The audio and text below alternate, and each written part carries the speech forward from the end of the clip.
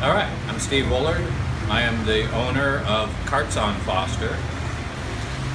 And we're here talking because the carts were broken into last night.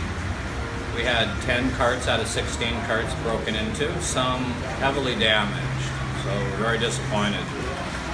It seems to be almost the same person or group of people that were at Mikado the night before doing the damage there.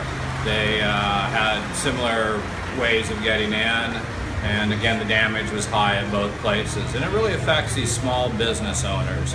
It is their livelihood and the small margin. They make great food, but they don't make much money. So it really hurts in the pocketbook.